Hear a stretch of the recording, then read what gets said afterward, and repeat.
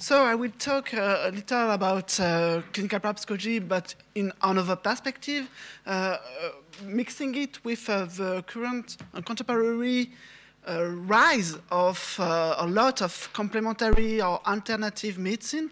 The name has changed. Recently, the National Institute of Health in the US has selected the current denomination of integrative and complementary health approaches. And my question is that you know that a lot of people use this kind of medicine.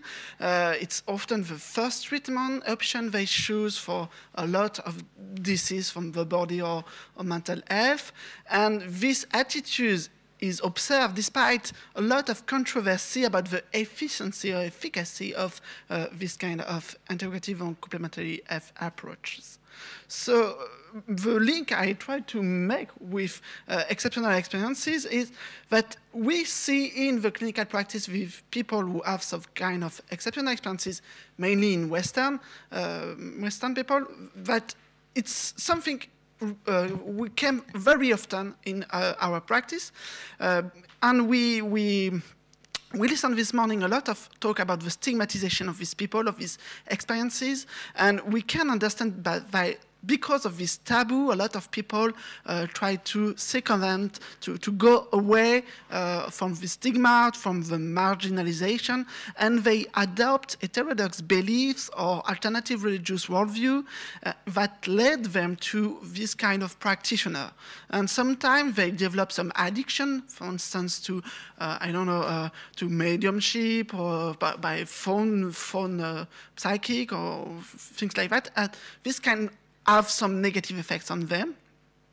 But sometimes it's also a way for them to develop, to integrate their own exceptional experiences as a fate, as a gift to become a practitioner themselves. So we have this question of the benefits, of the risk of alternative care pathway for people who live exceptional experiences. Okay, my slides are too huge for this screen. Okay, clinical parapsychology, I just come back a little about the history. The notion was coined by, by Lawrence Jane Bendit, who was a theosophist and a psychiatrist, who wrote a letter who was published in the Journal of Parapsychology, saying that clinical parapsychology is an alternative research program to academic parapsychology. And after that, there is a lot of psychoanalysts like Eisenberg, Servadio, and others who have this interest about the psychotherapy of strange phenomena in psychotherapy, but it's more like with informal networks that this clinical practice has developed. We heard about Beth and William Hall around the Parapsychological Center. They began to develop a family psychotherapy for people who have a poltergeist, for instance. So during like 50 years, it was something that was not very published in academic journals, not well known, there was no training, but things are changing slowly. There's a lot of PA symposium or panel I took last 40 years. You can see there's a kind of more regularly interest about this clinical parapsychology. Even Robert Morris said at his last PA convention that the future of parapsychology is clinical. And the PA has developed, but it was a short life. The name was Parapsychological Association Anomalous Experiences Committee by Christine Simons-Moore. But it was very difficult to organize something with clinicians from all over the world. But we tried to develop a dedicated conference for that topic. The first one was in 1989 by the Parapsychological Foundation, and he has 20 observers and 10 speakers, and published 4 years later a book about psy and clinical practice. And more recently, Christine Simons-Moore with the Rhine Research Center developed another conference on that topic. But one of the most recent and very nice effort was the international expert meetings. The first one was launched in the Netherlands in 2007 with 20 participants from 8 countries. And one of the outcomes of this meeting was a book, A Perspective of Clinical Parapsychology, with a very huge bibliography by Gerda Vollmann about all the relevant papers in the literature. And the book can now be downloaded for free on the PA website.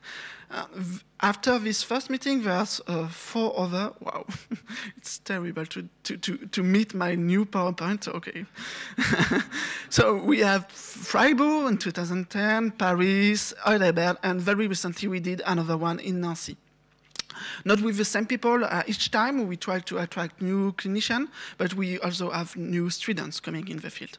So can we say that clinical parapsychology is integrative and complementary health approach? Is it the way that we have to see yourself, or maybe as other people, external people, see ourselves? I will follow the diagnosis made by Martina Belsmerk, who is a clinician and who was working at the IGPP. And she asks several questions. Does the regular healthcare system offer a service that meets this need to counsel exceptional experiences? And she said that clinical parapsychology is not part of the regular healthcare service, so it's something to be done. Counseling is primarily offered by private organizations and mainly around the Parapsychological Research Center, who are often solicited for this kind of question. It's a kind of side effects of a research institution, like the Costos share with Jan Tierney. Do we have clinicians that have the expertise to deliver that help? There is some open mind in psychotherapies. We heard about transpersonal psychotherapy, but only with any special training, a common training, common basis. Do we have clinical approaches that meet the standards for empirically supported treatments as required for other areas of counseling of psychotherapy? Until now, there is a lot of inspiring ideas, but the empirical basis is quite missing. Her conclusion was that using the term clinical parapsychology is not the best choice. She preferred to use clinical psychology of exceptional experiences. And the last thing is not working, yes. But she said that in 2008, and I think we can still have the same answer 11 years after. I can give another perspective from Nancy. It's quite, so it's the university where I am. Our journey with Thomas Raberon is that in 2007, we created inside the IMI, within the IMI, a free counseling service for people who were sensible to exceptional experiences. And we had, without any advertising, a hundred of people coming for this kind of counseling. And after 2 years, we tried to develop an independent center, the Center for Information Research and Counseling on Exceptional Experiences. So it's been 10 years ago. And this independency will serve us to not have confounding demands about I want to be tested in a laboratory, I want a verification of my gift, anything like that. But it's always come, but we need more clear offer. So Thomas Raberon, you know him, no? He did a PhD on exceptional experiences in Lyon. I did another one in Rouen. We published a lot of articles and books about that. And currently we have a very miraculous opportunity, because we work in the same academic setting in Nancy. He's a professor. He writes some textbook in psychology, clinical psychology. I wrote some books or articles on the history of psychology, on parapsychology. So we can work together, and we have courses of 18 hours on trauma and clinical experiences for graduate students, but we have other educative opportunity to speak about the interest of exceptional experiences. And now 6 PhD students are working on that topic with different approaches. So I will describe because it's not clear. Arthur is working on the intercultural approach of this kind of experiences. Samuel is working on the magnetic healing, magnetizer, and exceptional experiences. Mariana, who is there, who has a poster, is working on near-death experience on art. Helen is working on abduction and UFO sighting experiences. Nawal is working on near-death experiences, but in the reanimation medical center. And Marine Mutis is working on terminal lucidity. So it's plenty of avenue of new topic, very new for the French university. But some questions arise from this situation and from the students.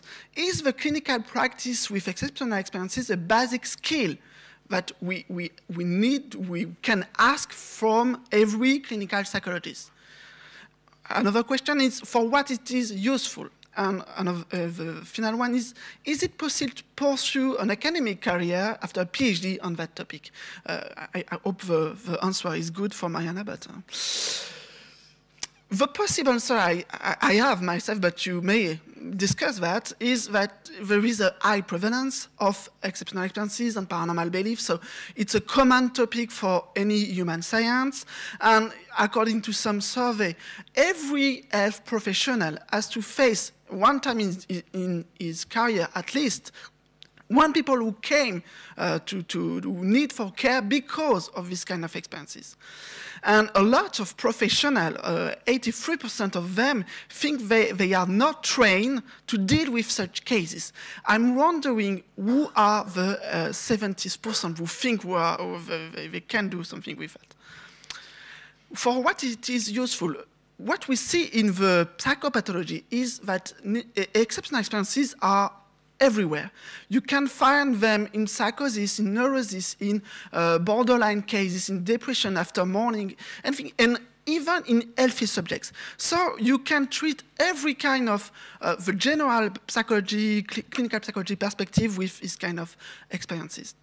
You don't need a specific setting to meet people with this kind of experience. So you don't have to make something very special to have case like that.